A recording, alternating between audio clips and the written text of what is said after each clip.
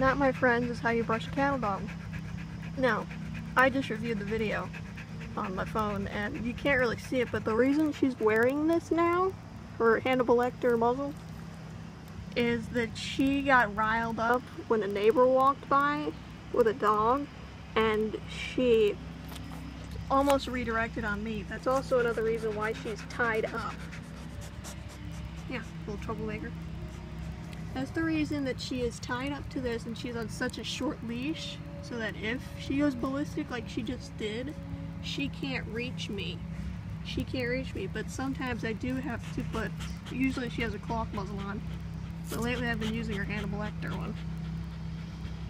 But that's why she has this on, is because she went a little crazy and she almost redirected her aggression towards the dog walking by with a neighbor on me. So I think it would actually took me about an hour to do this, which, you know, is ridiculous. And this is what, and there's still some loose hair like this. There's all this loose hair here, all this loose hair here, but then we've got all of this. This is what I brushed out of her. Can you see that? It's like an Ewok. See? This big massive fur is what took me an hour to brush out of her. She's not like a ferocious, she's insecure. She think of it as a person, I can't remember what they're called, but a person who doesn't leave their house. Think of her as a person who every time they step out of the house, they think they're going to die. She lives in constant fear. She's very insecure.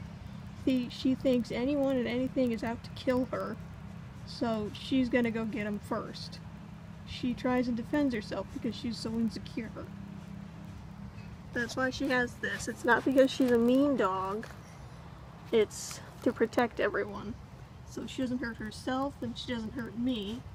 Which I don't know if you guys have seen it or if you can. You sort of can. All of these scars, see all these scars? All of these are from her. Yeah, that's how many times she has redirected on me. And I have this nasty one on my elbow. Can you see that? Yeah.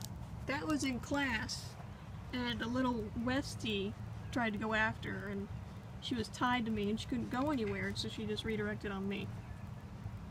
But, you know, all of these scars that I have are from her.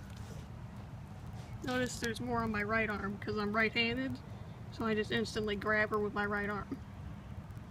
Yeah, so those are all from her. That one's more recent.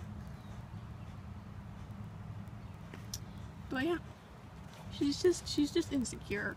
She's not a mean dog, she's not aggressive. She is dog aggressive though.